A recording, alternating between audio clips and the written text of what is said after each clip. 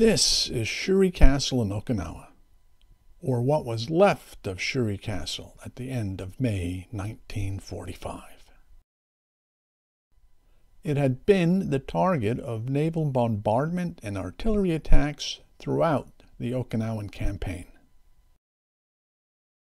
It was a pile of ruins when finally occupied by American soldiers nearly 2 months after the initial invasion of Okinawa. The castle had been the command post of the 32nd Army, which consisted of 120,000 men charged with the defense of the island.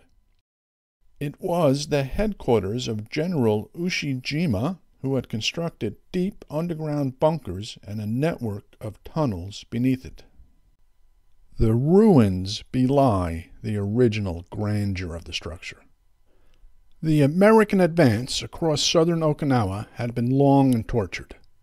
In order to come to grips with Shuri Castle, many obstacles had to be overcome. They had names like Cactus Ridge, the Pinnacle, Hacksaw Ridge, Chocolate Drop Hill, Flat Top Hill, and ISHIMMI Ridge. Each and every one of them brutal battles where the best of the young men of the generation fought and gave all they had.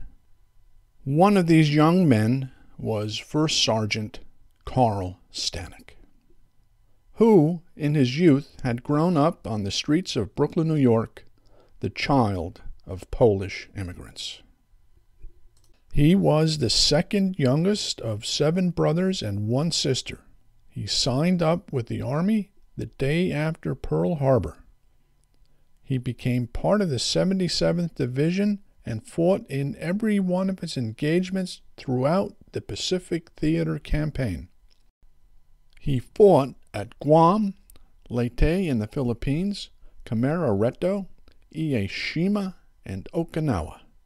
He had distinguished himself in these campaigns by winning a Bronze Star at Leyte and a Silver Star at the Battle of Hacksaw Ridge.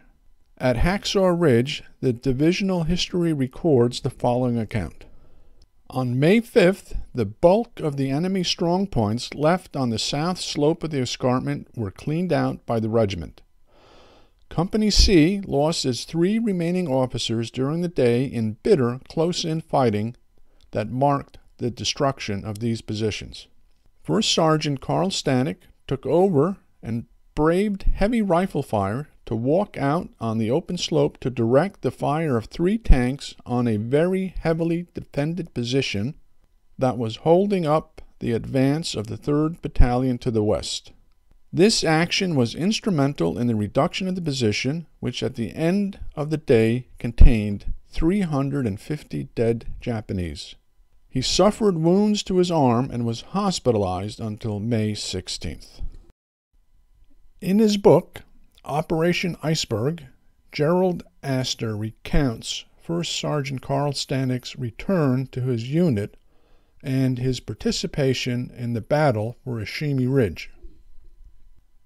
C Company of the 77th Division's 307th Regiment now concentrated their attentions on ISHIMMI Ridge, an elevation that guarded access to Shuri. Carl Stanick, the company first sergeant and career soldier, had reported back for duty, his arm still bandaged from a wound. A few days earlier, 94 replacements boosted the unit's strength up to 176. Many of these newcomers were fresh out of basic training, and there was no time for the indoctrination and training policy. The 1st Platoon from Company C, reinforced to 58 soldiers, including 30 riflemen replacements, still virgin to combat, joined E Company for a pre-dawn attack on ISHIMMI Ridge. Silently in single file, they climbed the rocky, battle-scarred ground. Bayonets were fixed, but rifles not loaded to prevent any accidental shot that might give them away. Several times they froze as flares lit up the scene. But at 4:45 a.m. May 17th, less than an hour after they jumped off, they occupied the site. The surprise strike, using Japanese technique of nocturnal infiltration, enabled the GIs to dig in on the narrow crest of the ridge, at most 10 yards wide, without firing a shot. But their presence was discovered at dawn, and the enemy directed devastating fire of all types at the 77th Division soldiers. A shell killed platoon leader Lieutenant Joseph Lusk. The platoon desperately fought off attacks, but continued to be depleted along ISHIMMI Ridge. The wounded were crazed for lack of medical care and water. The day had been unusually hot and sunny. Morphine, syrettes, and medical supplies soon ran out, as well as water. The wounded went untreated. No medic accompanied the platoon, and handkerchiefs substituted for bandages. There was hardly a man on the ridge who was not covered with blood, his own or his buddies.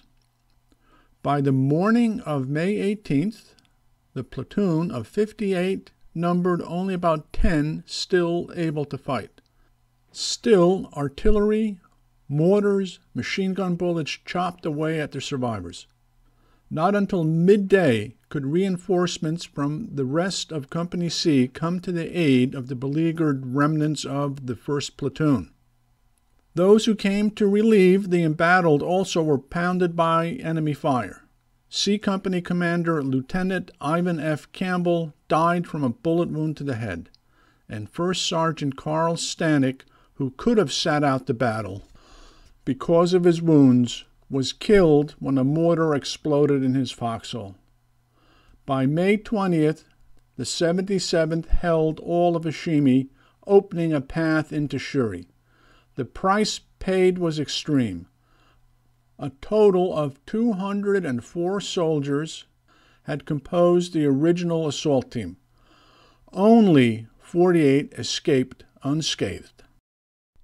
On the 21st of May, General Ushijima called a night conference in the command caves under Shuri Castle.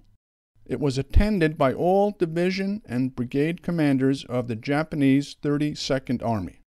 By the end of the conference, it was decided to withdraw from Shuri Castle.